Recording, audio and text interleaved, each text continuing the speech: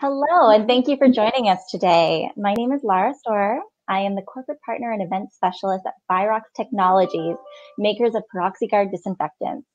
I truly hope that you're in good health and remaining safe and vigilant in practicing social distancing.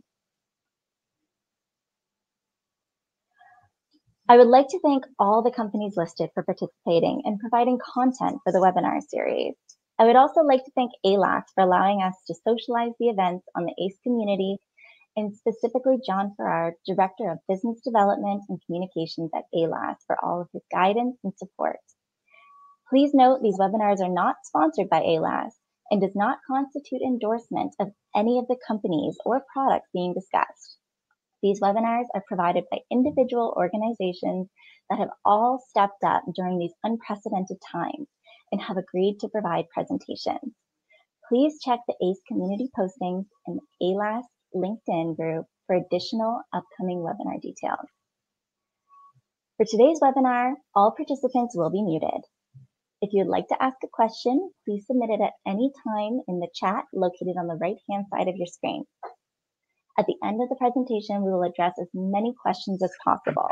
If we do not get to your question, we will follow up with an email response. This webinar is being recorded, and we will provide a link to the recording to all attendees following the presentation.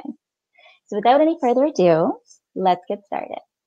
I would now like to introduce Nicole Kenny, Vice President of Professional and Technical Services at Virox Technologies, who will be presenting today's webinar, Wiping Out Infection, Choosing the Right Protocols for Cleaning and Disinfection. So over to you, Nicole. Great. Thanks so much, Laura. Welcome everybody to today. If anybody joined us a week or so ago, I guess a couple of weeks ago, with the ALS New York group, I'm happy to say I'm here. You can hear me. I'm not running down the hallway and starting a webinar out of breath. What I'm trying to do today in starting and talking about wiping out infection is really kind of a compilation of different webinars that we've been doing and trying to bring forward different thoughts and building upon a topic. And so hopefully we enjoy today's session. I do want to bring forward that many of us are likely feeling pandemic fatigue, and it's actually a real thing, whether we call it pandemic fatigue or some of the other names that are associated with psychology. It's all about the fact that something is ongoing, that our fear has reduced, and we don't necessarily always need or see the need to follow protocols strictly. And people throughout the pandemic have asked, what do I do? As an infection control expert, somebody who understands cleaning and disinfection, what am I most panicked about? And the truth is, and I probably said it to this group, is that, I know during COVID, I ate apples from the grocery store that I did not clean. It's not that I let my guard down. It's just sometimes, you can't live in a bubble. You have to be able to, to continue on our day to day. But it's also important in terms of what I call it pandemic fatigue. It's also, do we have disinfection fatigue? So those that are tasked at cleaning and disinfecting every day, it's that same idea. You're doing the same process, using the same tools. We're not seeing any negative issues if we're cutting corners or making little cheats. And so that's really, the idea of pandemic fatigue with where we are, but also thinking of it as disinfection fatigue. And so this is just a slide in terms of if we're looking at disinfection and all the different things that we need to be, contemplating in building out our infection control program and being able to wipe out any sort of infections that we have in our facility, whether it's specific organisms, whether it is looking at how we're choosing our disinfectants, what type of process or protocols that we're putting in, what type of chemistry we're looking at, what's the safety factor, all of these. And if you actually were to put a circle around this picture, it's supposed to look like Mickey Mouse. I don't know that it's perfect, but that's what I was trying to get at anyways. I've gone into more detail in the process or the discussion of 7 steps to good infection control. And when we're talking about wiping out infection, this really is the reason or the backbone, because we need to have some sort of backbone, some systemic processes that we have in place that we are utilizing in order to build out any sort of cleaning and disinfection protocol, any sort of biosecurity protocol within a facility. And each of the different areas within the 7 steps can be as long or as short as you want it, depending upon the type of facility, the type of animals or research that's being done, the number of staff that could be there, the level of expertise within the staff, et cetera. So you can really be as detailed or as non-detailed as you want.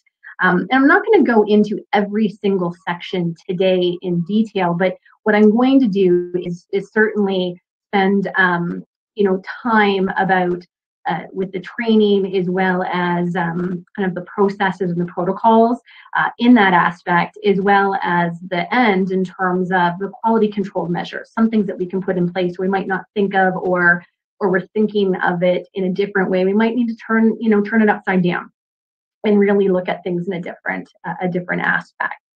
So I do like to start with the idea that we cannot assume. I think everybody knows what assume stands for, and this is vitally important when it comes to any sort of cleaning and disinfection or biosecurity program, in that you can't assume somebody else is responsible for a task. You actually need to get together, come to agreement, make certain that everybody is clear in terms of what their accountabilities or responsibilities are, and that everything is thought of. This is an area where, in my experience, with all sorts of facilities, is where, when we're kind of going back and looking after an outbreak, what happens, oftentimes the result is around misunderstandings or assuming somebody was responsible for a particular step. And so these are some of the things that that we really need to be contemplating, and it's one of the primary areas that I truly believe in terms of being able to be successful, and that's why I start with this one. Certainly, risk, as I said, is going to depend upon your type of facility. And I think what the pandemic has really shown us is where we often focus on animal health, impact of our colonies, the animals that we're working with. Now we also need to take into consideration the human aspect. Impact does a pandemic have on our ability to finish or conduct research, or ensure that we're able to maintain our quality, our colonies in a reasonable and way that allows us to continue to work. And so I think now we need to look at not just the animal risk, but we need to contemplate the human risk, and looking at areas within a facility that we might need to boost the number of cleaning that we do on some of the high touch surfaces throughout the day. I like to spend time on this regardless of the discussion, is the concept of hierarchy of susceptibility. And my background in microbiology, as well as spending considerable time doing different clinical studies and validating of cleaning processes and comparisons with different disinfectant chemistries, is it's rather difficult. As a scientist, I believe in the susceptibility of hierarchy, indicating that there are organisms or microorganisms that are easier to kill than others. And so I think that's really important that we're considering that when we're looking at what products we're choosing or what we're doing. Conversely, on the other side, as a disinfectant manufacturer, I need to follow EPA's regulations, which specify if we don't have an efficacy claim tested, we can't state that we kill a particular organism. So it's really, for me, quite difficult, because I, as a scientist and as somebody who really wants to focus on what is right, and not focusing on things that are maybe not where we need to put our efforts, I think really looking at the susceptibility of hierarchy is important. And this is really important, particularly when we're dealing with pandemics. And so when we have a pandemic or when we have a new virus, there is with the EPA, we have an emerging viral pathogen rule that goes into effect. And basically what that indicates is that they use a susceptibility of hierarchy. So here we're looking at enveloped viruses. So coronavirus falls down here. They are amongst the easier to kill viruses versus non-enveloped viruses, or not easy to kill viruses from a disinfection perspective, like poliovirus, parvovirus, things along that nature. Currently now even the rabbit hemorrhagic disease virus that's circulating. So what the rule indicates is that if you have a product that has been tested effective against the more difficult to kill viruses, for example, a non-envelope virus, you're going to be effective against enveloped viruses. So this is where the list N went into effect, and where we started seeing products that were indicated as being effective against coronavirus, many using poliovirus as the representative organism. With rabbit hemorrhagic disease virus, which is listed on list N and is a concern within wild populations currently, because it is a non-envelope virus and a small non-envelope virus, you need to have a product that has efficacy against 2 small non-envelope viruses. As long as they have that efficacy, then the EPA has then deemed that a product is effective against RDHV. So those are things to contemplate, that when currently now we're in a pandemic, we may have relooked at the products that we are that we're currently using. But moving forward, these are some of the things that we can look at from a day-to-day perspective to not necessarily impact our cleaning and disinfection. So if you are currently choosing and using a product that meets the entire requirements for the emerging viral pathogen rule that the EPA has defined, then in the event of a new coronavirus, in the event of a new calicivirus showing up as another example, just pulling that one out, or maybe another parvovirus, you're going to be covered in the event that that happens. And so that's really an area that I would spend and do some due diligence in. Certainly, what we've seen throughout the pandemic and what I have seen across facilities in my time of helping with cleaning and disinfection is the impact of chemicals on our health, not just the health of our animals, and that is important, but certainly what we're seeing, the impact of people. And during the pandemic, what we have noticed in terms of calls to poison control is that they've increased over 50% versus last year. So if I look at March 2019 versus March 2020, there was an increase by 50% of calls to poison control because of issues associated with the use of disinfectants.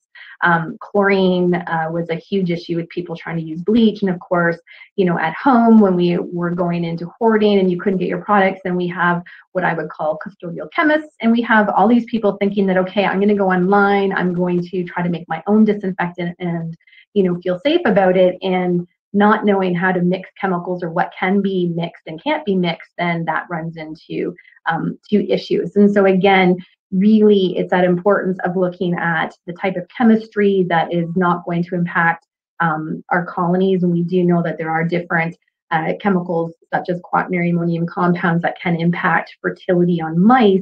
But then we also want to look at what impact to our staff who are cleaning do they have with some of the products that we're choosing to use as well. And this is important in an area that could be an entire hour topic. In order to be effective, then it's all about contact time or wet dwell time. This is a study that was published back in 2010 looking at label claims. So the claim on the label, the contact time that the EPA had approved versus what the wet dwell time is. And the wet dwell time meaning if I wipe the surface, how long is that surface staying wet before it has dried? And the study looked at a number of different chemicals, both diluted and ready-to-use type products. And looking at the blue bars were the EPA label claims and the red bars were the dry time. And so what we're seeing here is, if we took back in 2010, we're just using our typical bleach that we're diluting, contact time would be 10 minutes and it dries within about 3 minutes. And so what we're seeing here, whether we're looking at bleach, quaternary ammonium compounds, accelerated hydrogen peroxide, or phenols, are those more water-based products have a ability to stay wet on the surface longer than products that contain higher solvents or alcohols However, they're not staying as wet necessarily, with the exception of accelerated hydrogen peroxide for the contact time. And what this is indicating here is if you're to take the contact time that the product dried, so in the example here for quats, and if I was to test the efficacy of this particular quat at 3 minutes, what they were finding in the research was that the product didn't even achieve a level of sanitizing. So it wasn't achieving sanitizing, or what we would define as providing a safe surface, but it did not achieve the level of didn't even achieve disinfection. So really things to contemplate. And to kind of take that home, we're going to look at this particular video. What we've done here is a comparison between two different products, so accelerated hydrogen peroxide on the left, product A, and a quaternary ammonium alcohol product on the right, and looking at using the same type of substrate, the exact same volume of solution, the same number of wipes, pressure, everything, and really looking at what does that impact have to do on drying time. And what we're seeing here, again, just that visual, when we are using a product that has high alcohol content in it, that it does evaporate quite quickly.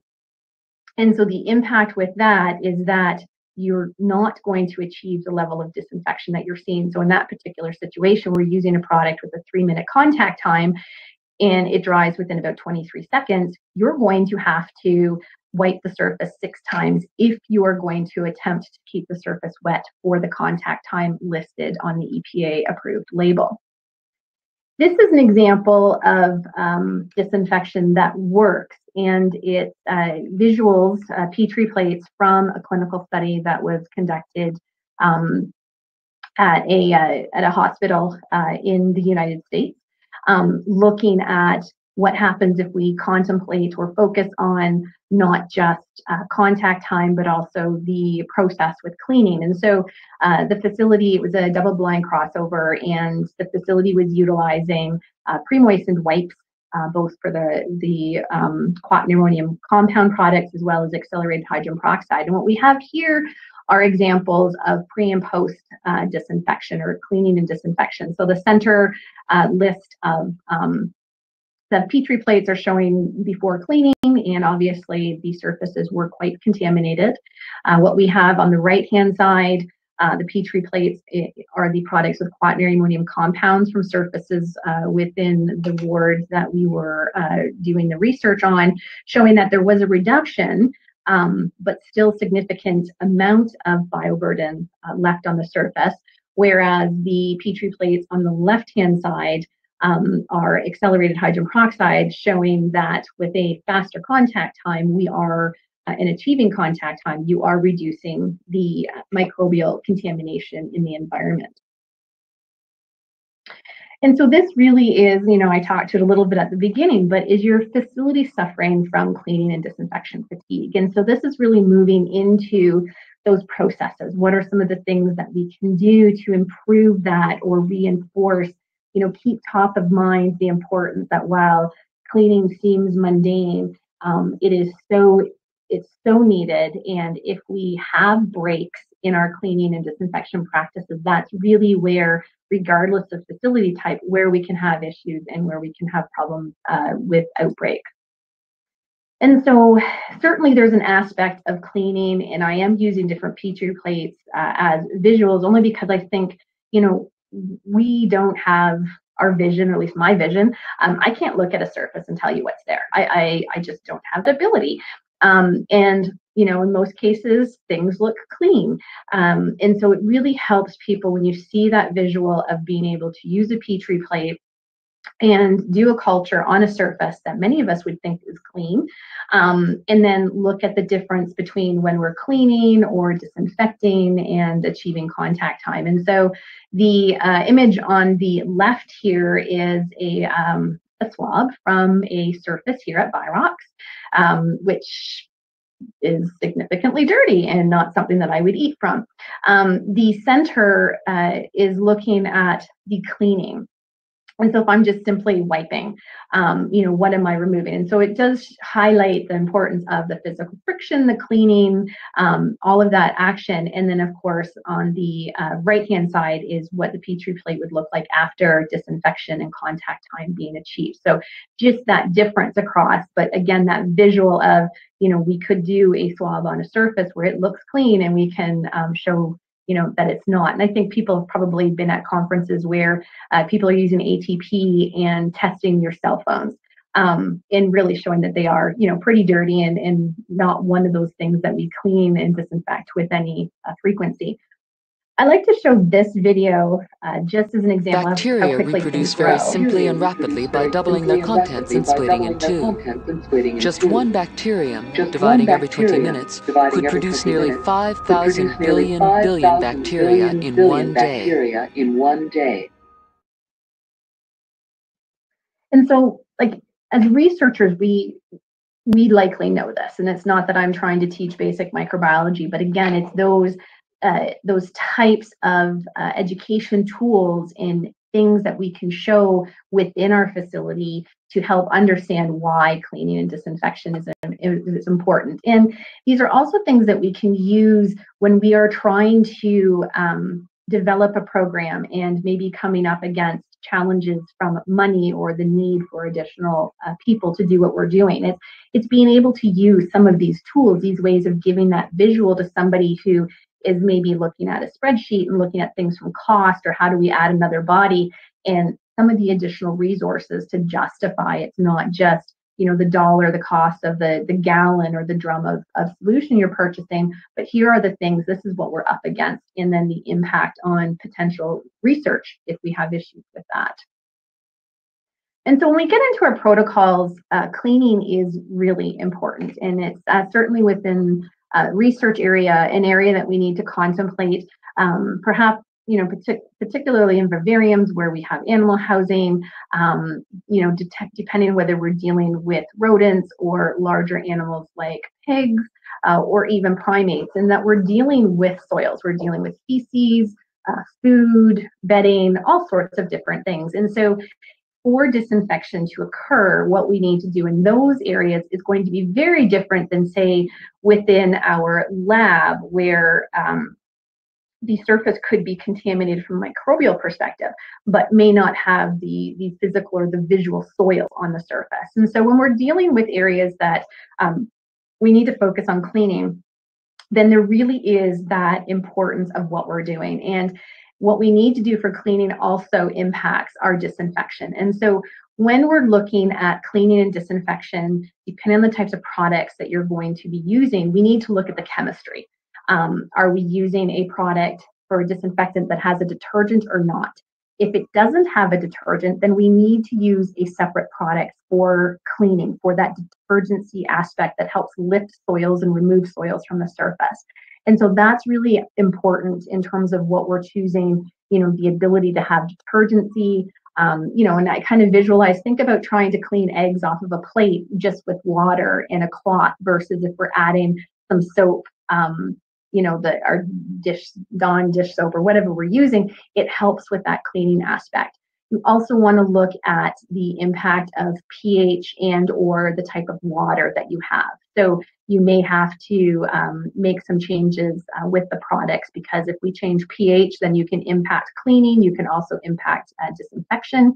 And sometimes different products require specific types of water when we're diluting. And so you need to be conscious of the type of water that you're using in that aspect. Temperature is also very important. For the most part, products actually are designed to be used at room temperature or tepid temperature, meaning that we do not need to be using hot water in order to feel that we're effectively cleaning and disinfecting. Now, this is a misnomer because most of us, if we were trained by our parents, my mom in particular, who happened to have been a nurse, the water was supposed to be as hot as our hands could handle and not, obviously scald ourselves, but that was in her mind what we needed to be doing. Now we can actually reduce our impact on our environmental resources. We can reduce the electricity that we're using, so we don't have to use hot water. But again, we do need to read the product labels to make certain that we are using the temperature that's appropriate. It also goes for disinfection that if we are dealing with colder environments, that we do need to look at either increasing the concentration of the product we're doing in order to maintain some semblance of disinfection, or we're having to increase the contact time, because there is a correlation between temperature and contact time, particularly as we're getting colder. So usually for every 10-degree drop in temperature, you're doubling the contact time of your product. We want to look at time, and that is all about the cling factor, the contact time for efficacy, and I've already showed a video on that, but that importance of making certain that we are applying products in a way that they can actually physically stay on the surface. So if we're dealing with walls, using a product that can foam and really applying that so you have a visual ability to tell that it's there, as well as that it's going to stick to a surface, is really important. And then of course, how are you applying it? What is that mechanism? Is it a pressure washing? If you have a highly soiled area, are you scraping and removing all of that first, a dry clean, prior to applying any sort of surfactant or detergent? And, with some of those stubborn soils, are we having to scrub? And so it's all of those put together that makes it important from that cleaning, that physical removal of any soils, but also what we want to be looking at to make certain that our disinfection step is running smoothly. We also want to look at how we're applying things. And so when I'm talking to substrate, I mean, certainly this could be for floors as well, but really this is more about the surfaces. So what are those above floor surfaces that we are wiping, or if we're utilizing cleaning of small cages or things like that. And so there is an aspect of different types of cloth or substrate and its impact on not just how it absorbs the disinfectant, but how it releases the disinfectant onto a surface. And so what we're starting up from the top here is melt-blown polypropylene. This is a common substrate used for the pre-moistened disinfectant wipes, or the type of dry wipe that you can purchase to then charge with your own disinfectant.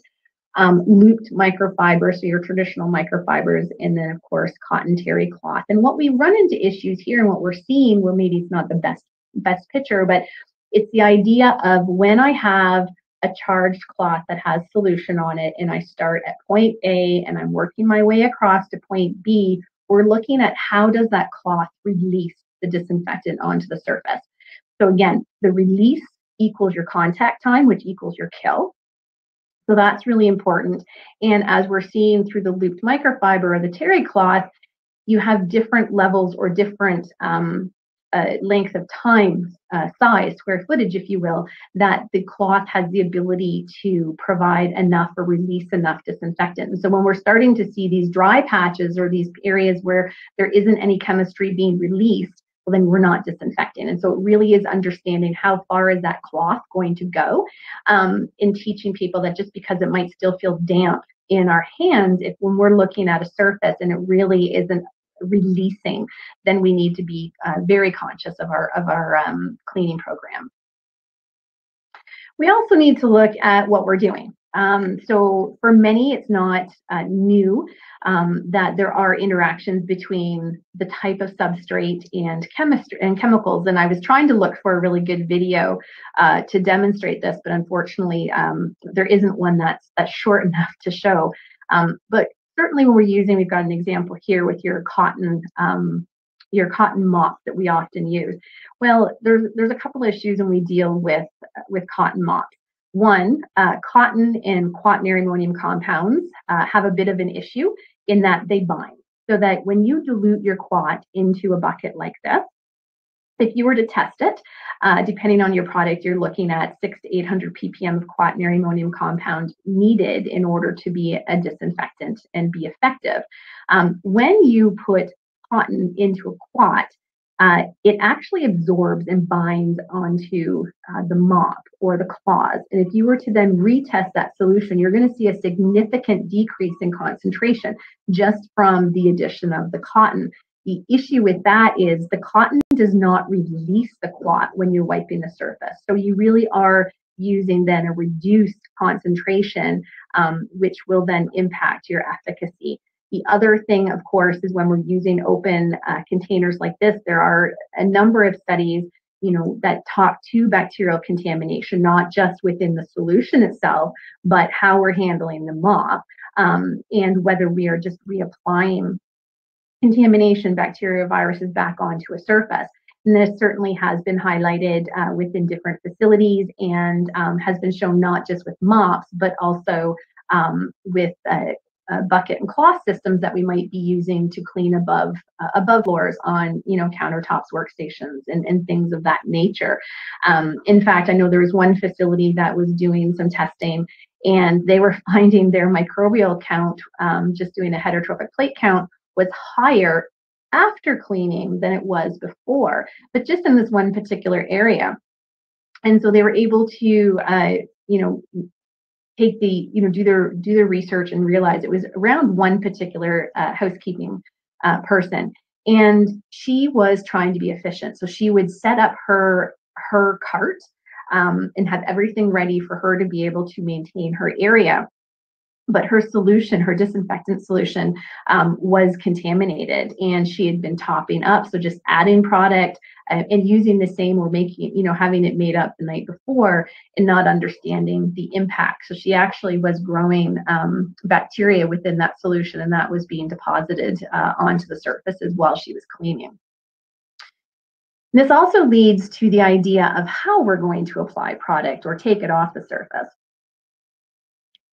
And this is an example of a study that looked at the difference between spraying and wiping, or just wiping.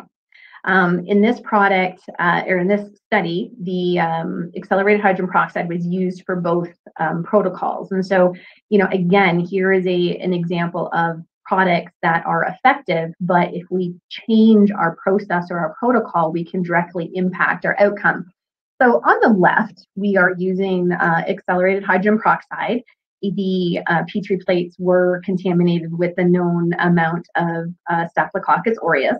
And in this particular situation, the researcher sprayed the Petri plate and wiped the surface 3 times. They allowed a 10-second window between the spray and the wipe.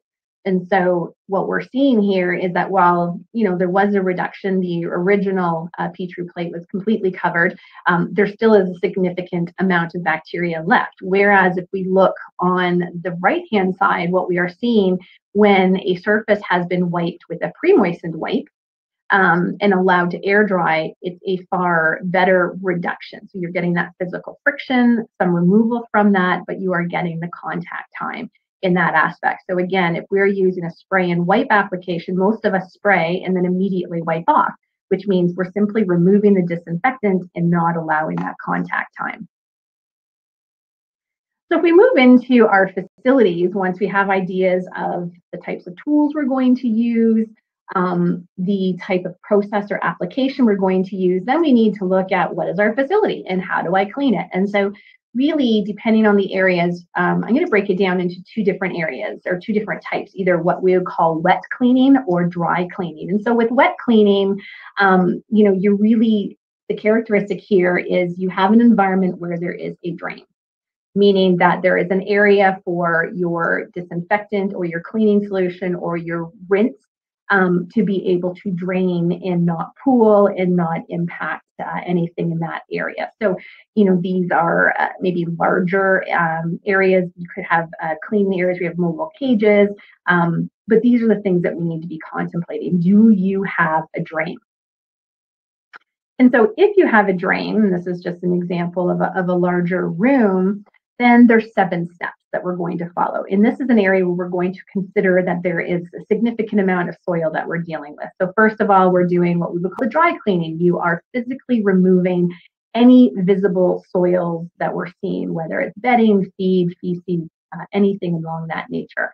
And then we are going to utilize some sort of tool.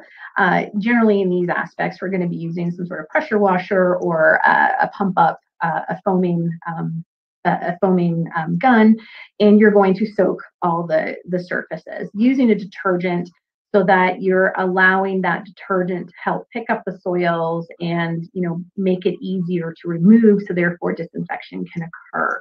And then you're going to use mechanical spraying, and that's going to remove any of the surfactants and allow the surfaces to be ready for disinfection. But it's really important that you do have a drying component, because if you have pooled solution on the surfaces and you're adding your disinfectant, you're diluting, so that you are going to reduce the efficacy of the product. And then depending on your product, after disinfection, then you're going to make certain that the area is ready for the animals to come back in. And in many cases, we need to make certain that the surfaces are dry, so that the animals don't inadvertently consume the disinfectant, which could be harmful to them. And then, of course, depending on the type of facility or research, we're going to do sampling to make certain that we're not going to impact anything. I'm going to talk about different ways of doing that later. If we look at dry cleaning, well, then this would be facilities where we don't have a drain. And so how are we going to clean large areas when we do not have an area for any sort of solution to move? And so that's really, contemplate where we need to look at protocols in a different way. So a string mop might not work as well. The ability to foam everything is not going to work as well, because we don't have the ability to manage with runoff or the extra solution at the end.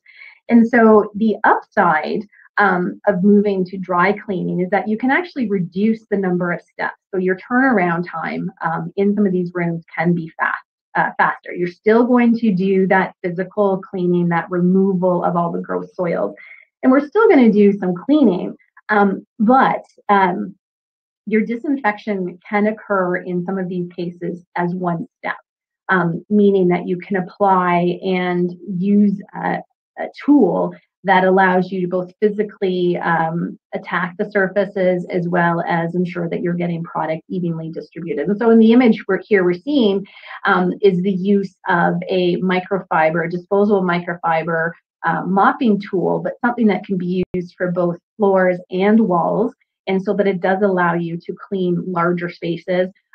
Different tools can also be used within your fume hoods. You're not having to stretch or get in there, but you're able to touch and contract or touch the entire surface. But in this area, we don't have to really soak the surfaces prior to disinfection. From a process and protocol perspective, dilution in application systems are important. So I have talked a little bit about, from an application perspective, whether we're going to use a pump-up foamer, we might use some sort of mechanical sprayer. Electrostatic sprayers are certainly something that's being used. The EPA is just kind of defining their ways of how you can apply a disinfectant in that area. And then when you're using products, and particularly if you're using a concentrate, it's really important that we contemplate our dilution and what type of preventative maintenance do we have in that area. So preventative maintenance, we need to think of an automated dilution system similar to the car. It needs a lube oil filter with routine frequency. And so we do need to have some sort of maintenance within the dilution system. There are O-rings that might need to be changed. The dilution systems will the needs will be determined by the manufacturer. But you also want to make certain that we have test strips to validate that the surfaces, or sorry, the disinfectant is being diluted properly. For the fact that if we have an issue with the dilution equipment, that can impact the outlet, the disinfection efficacy. And I have worked with different facilities where outbreaks occurred associated with the fact that the dilution control equipment was not being service not being maintained. So really making certain that it is set up properly and that there is a preventative maintenance program in place to ensure that they continue to work. And this really kind of goes back into the fact that, do we have microvision and we can't see the surface? And so if we're looking at ways of highlighting the importance of cleaning and the importance of surfactants on surfaces, this is an example, and certainly we can share the full video. The full video is just far too long to share here, but what I have are images of what the process is happening. So what we have are tiles that have been soiled with blood and allowed to dry. And we are cleaning those with disinfectants. And so the disinfectant on the left is a quat alcohol product. The disinfectant on the right is accelerated hydrogen peroxide. And what we're looking at is, of course, with the second slide, is that visually they both look clean. So after disinfecting, after cleaning, they look like they have removed all of the blood. If you use a hematostick, then a hematostick is something that's easy to give a quick visual look. And you simply just need to put a drop of saline on there and wipe it across the surface. And it's going to pick up if there's any residue of blood on the surface. And so what we're seeing on the left is that the coloring has turned dark green, indicating that it is a fail, that there is somewhere it's between these colors and that there is blood residue left on the surface.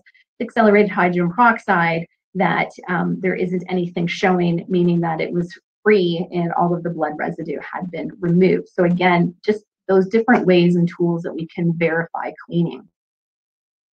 Then if we get into validation, there's a combination of, how are we validating our cleaning and disinfectant program, as well as how are we providing feedback to show that it's used. And so what I have an image here is different examples, actually pictures taken from a study that I was a part of. And so this is the underside of a toilet seat.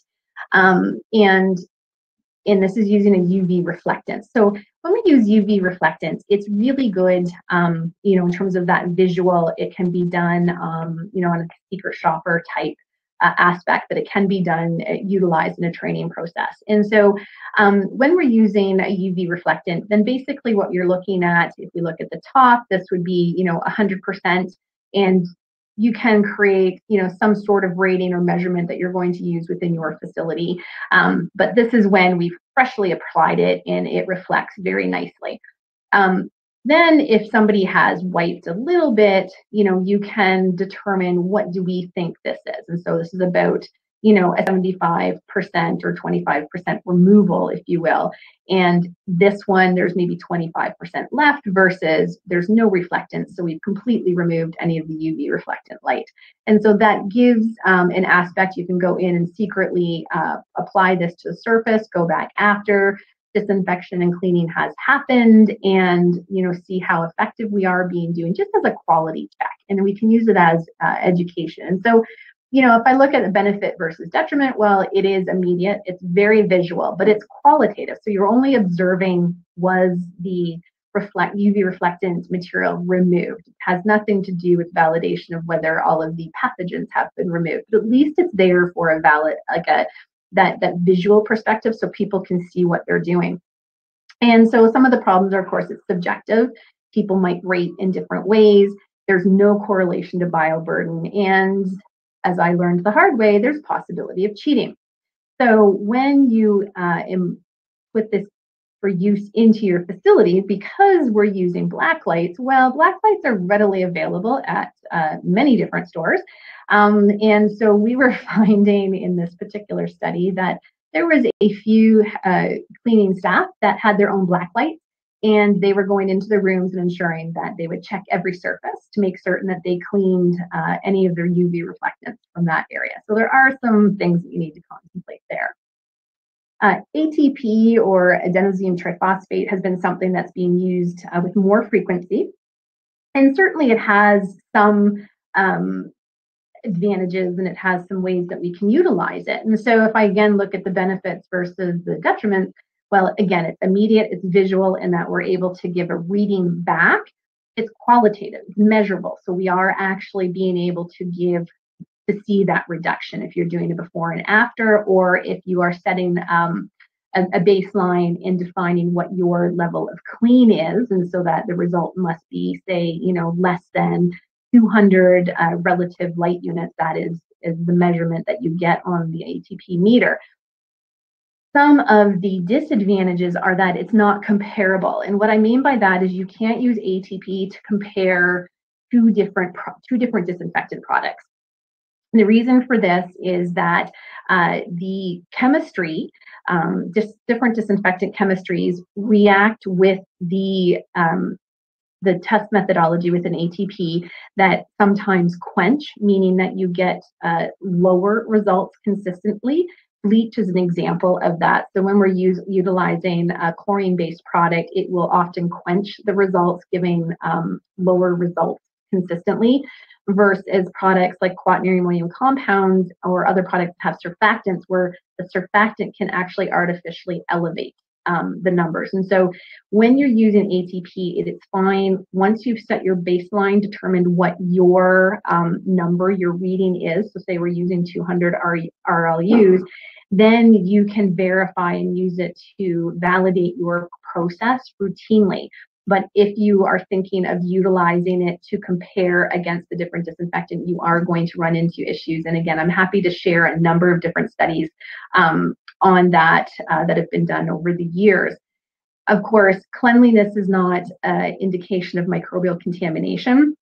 And again, there are a number of peer-reviewed studies looking at the fact that you can't correlate an RLU to what log concentration of pathogens on a surface.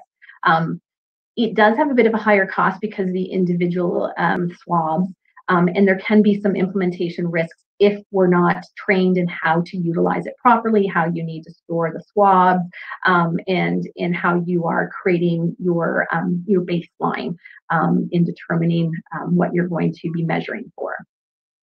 And so this is just an example that I've taken from 3M as an example of a party that they had done, or a study they had done as a third party, looking at their 3M Clean Trace monitoring system compared to other products. Now, I'm not here supporting 3M. This is just an easy, nice visual that I was able to show. And it's not that you can't incorporate or utilize any of the other ATP systems. It's when you choose your system, you need to make certain that you're validating it for your facility and for your needs, and that you know what the limitations are. And once you have that validation and baseline set, then you can continue to move forward. But just understanding that there are differences between. So if your meter breaks, or you've developed your program based on, the 3M meter, and that one is no longer working, you need to purchase another one, and you choose to then purchase the charm system, you have to understand that you're going to need to revalidate what you were doing. You can't just continue on, because there are differences between the meters themselves. And then the last area to talk about really is PCR.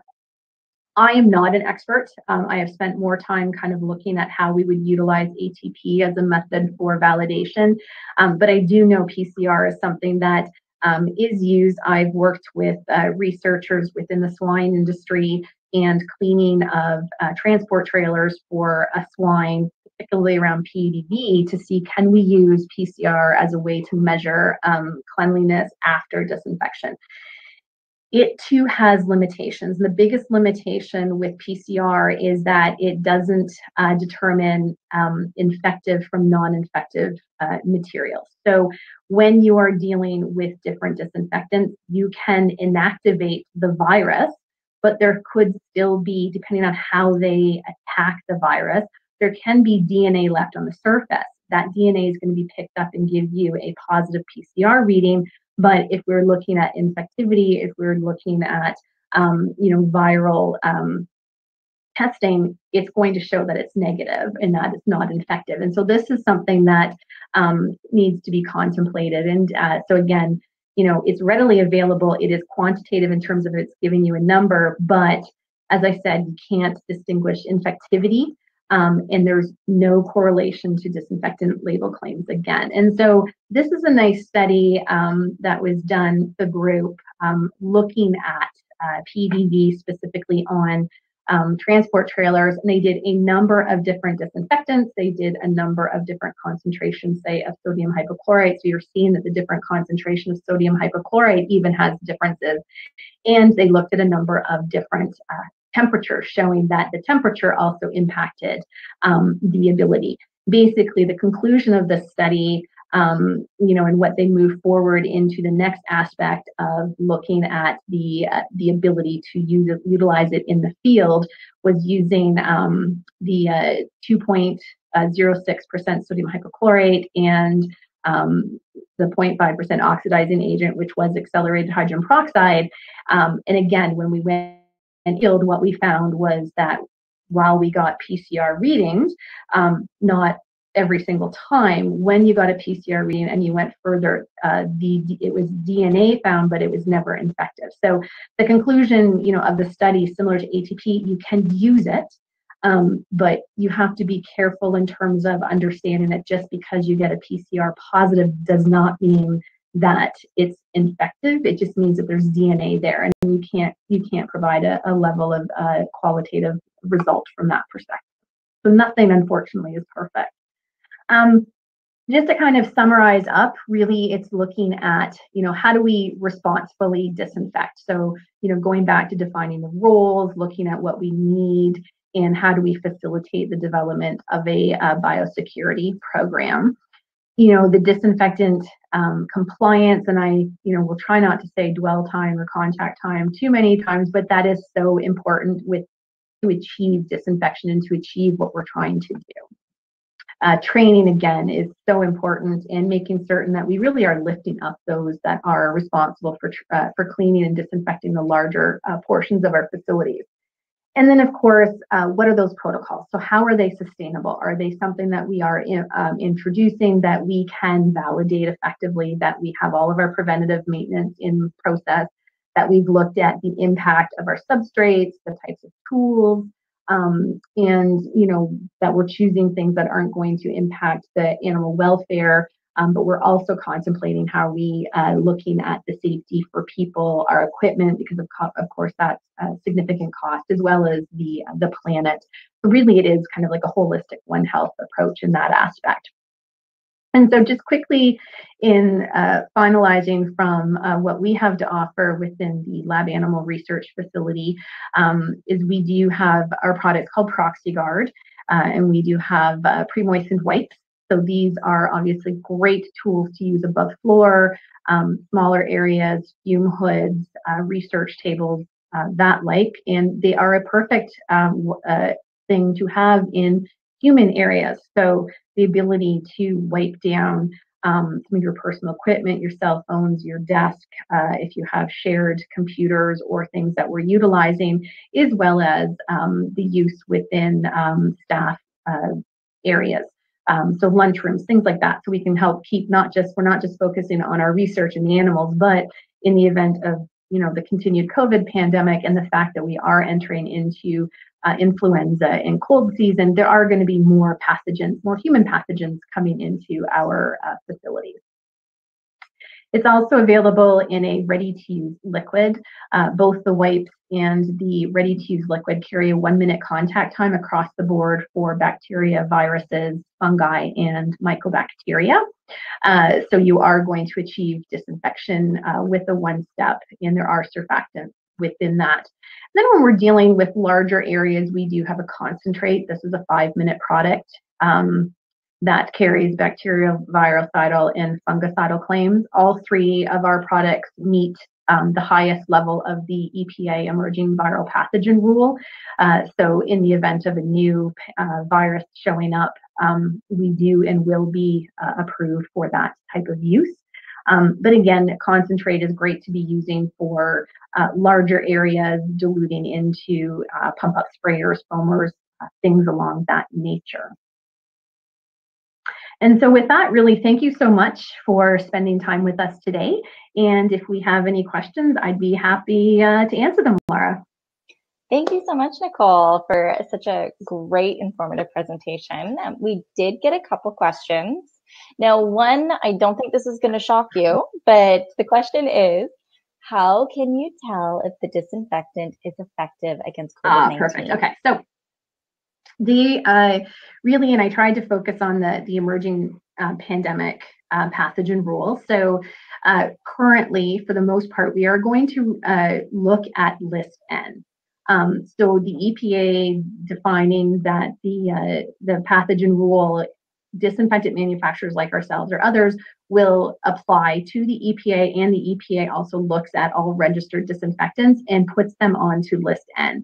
And they'll put them onto list N either in this situation, either because they have been tested against coronavirus a human coronavirus in the past, so showing efficacy against the same family, or the products have efficacy against non-enveloped, more difficult to kill viruses.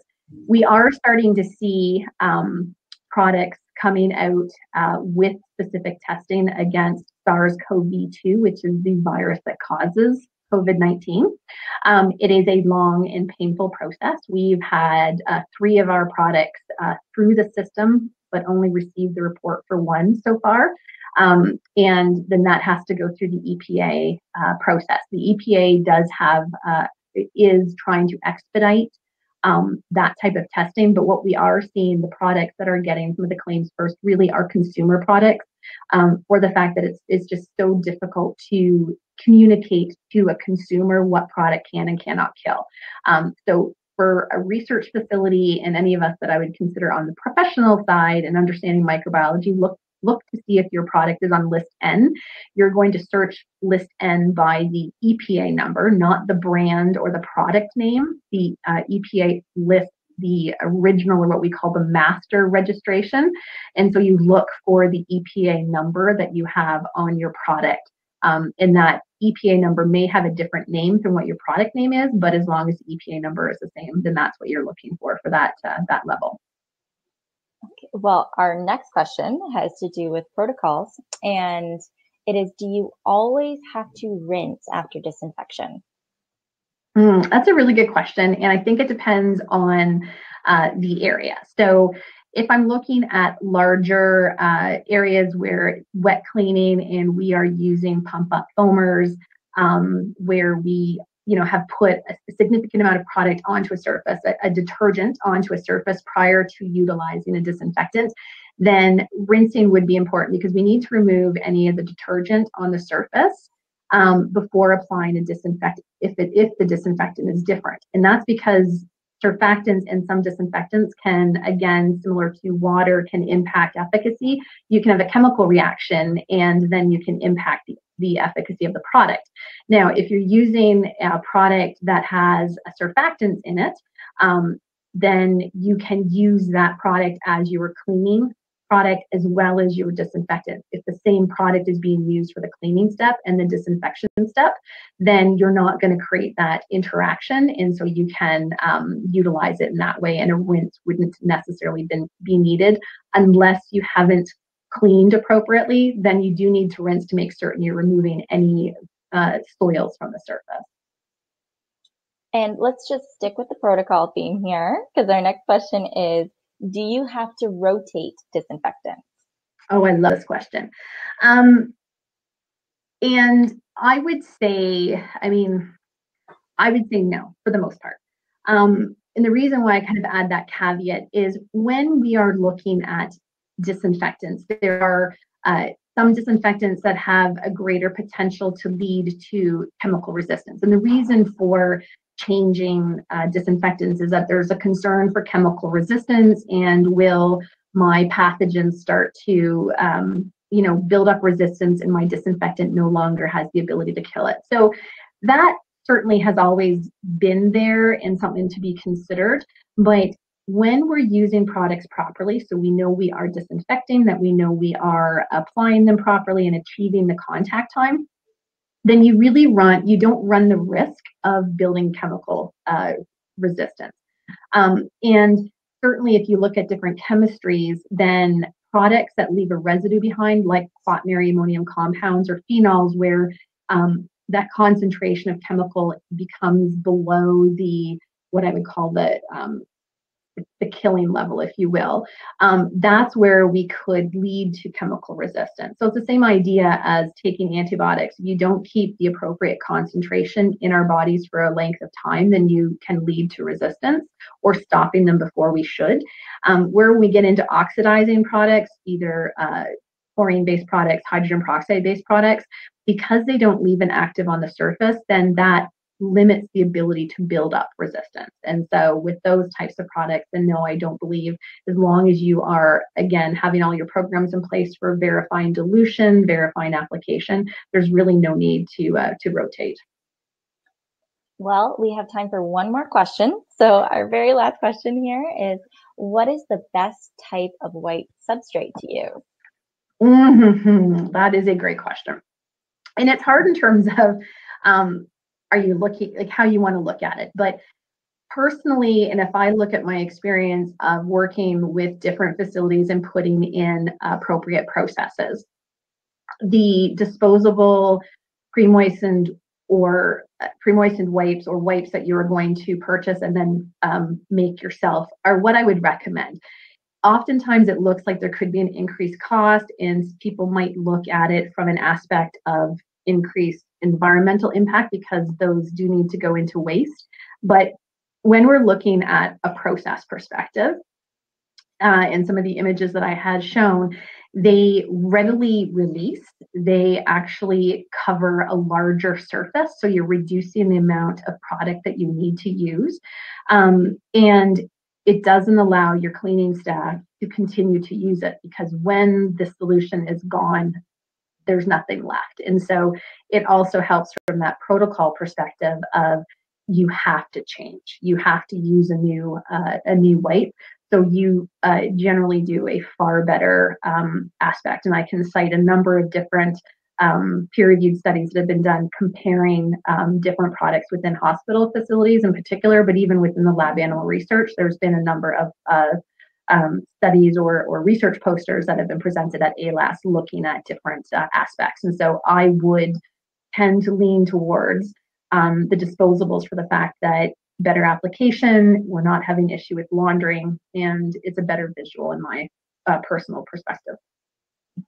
Well, that's all the time we have today. So thank you, Nicole, and thank you everyone for joining us today. Here are the references that were used for today's presentation and the next few webinars in this series, so don't forget to register for those. If you have any other questions, please visit peroxyguard.com. And on behalf of Virox Technologies and our presenter, thank you for joining us today. Thanks, Laura.